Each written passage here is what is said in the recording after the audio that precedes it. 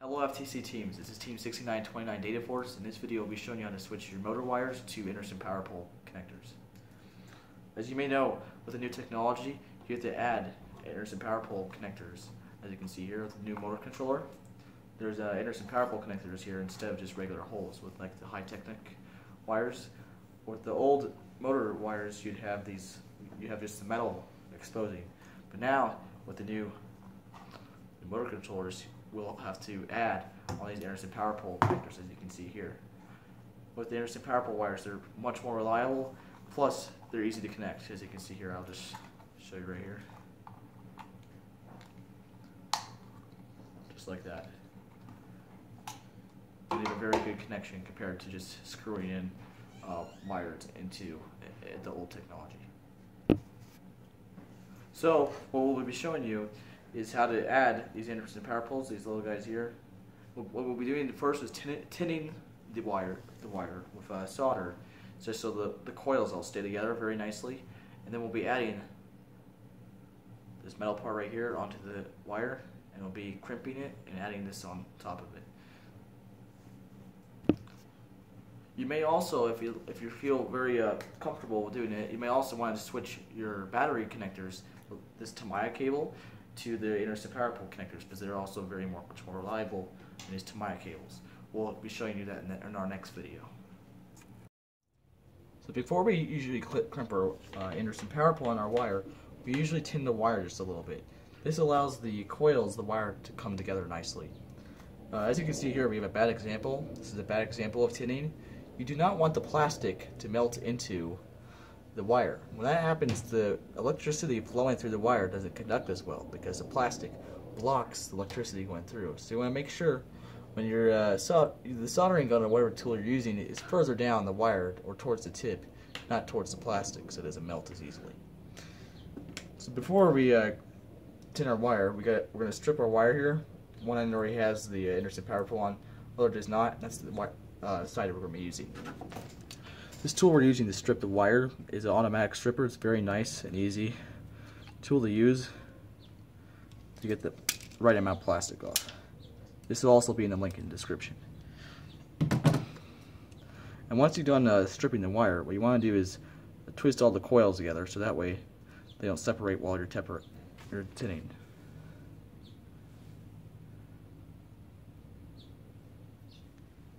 So just like that. See how they're all nicely coiled together.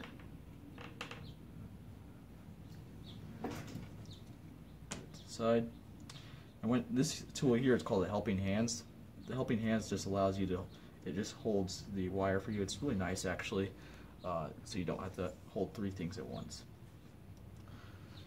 So when you put the wire on the helping hands, you just want to make sure it's facing downward, or if you're just using your hand in general. You just want to make sure it's facing down so that way the solder that you're using doesn't go back into the plastic, because that will also cause the plastic to melt. You want it to go downward. Tighten this here.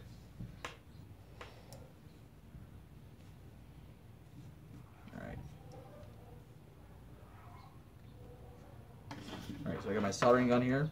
Usually what we do before we solder is just run the solder about it, just to get a little bit of the solder into the gun. Alright, just a little bit. You don't have to do a whole lot. And you can just get all the extra stuff off.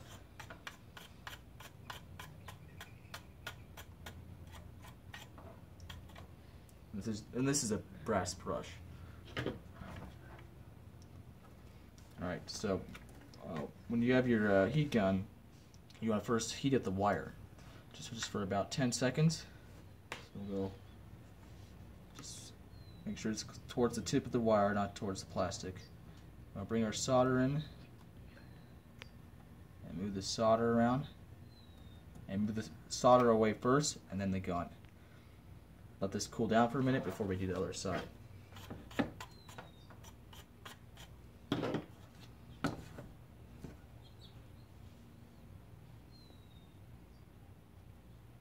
Okay, so I have the other side now, and we'll do the same thing. Hold it for 10 seconds. Bring the solder. and let it go.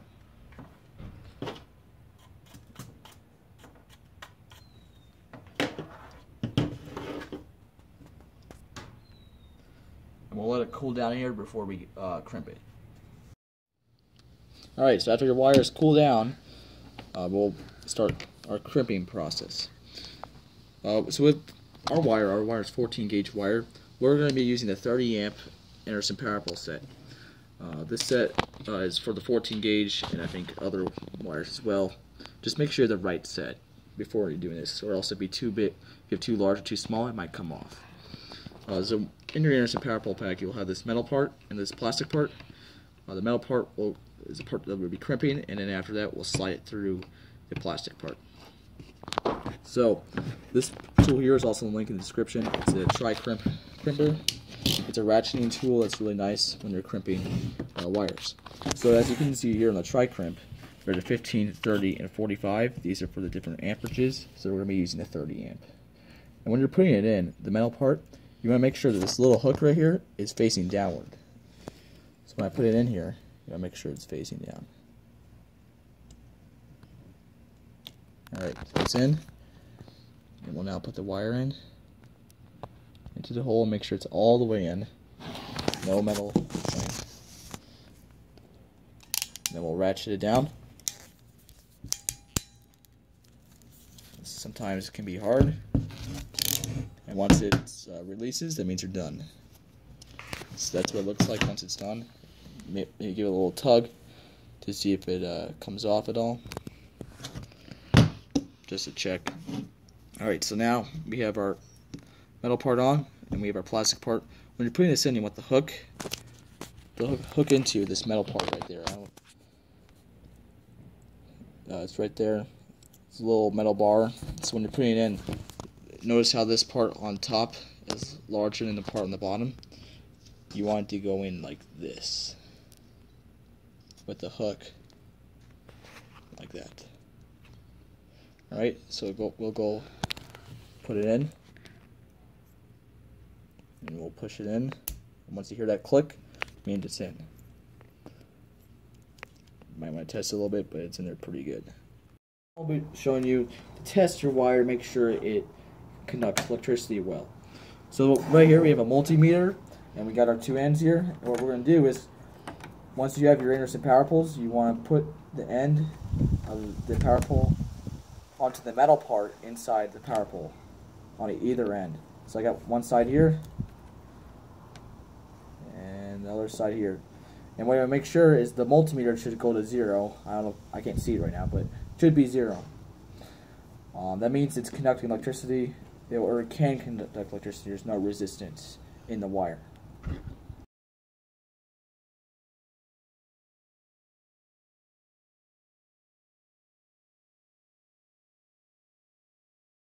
The Craftsman medium duty soldering gun. We used in the video, 100 watt.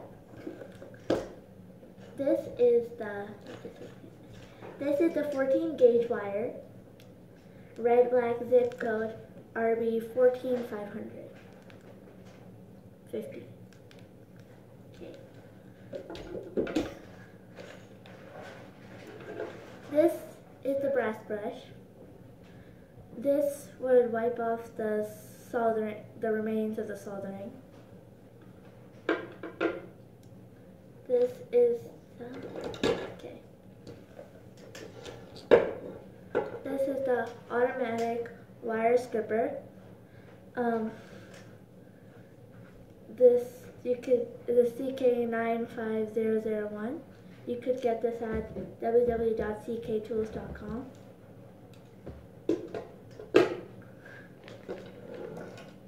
This is a tri-crimp. You can get this at powerworks.com.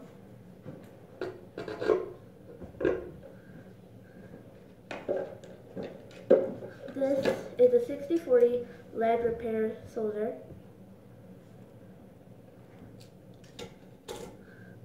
This is the helping hands. It holds wires while soldering.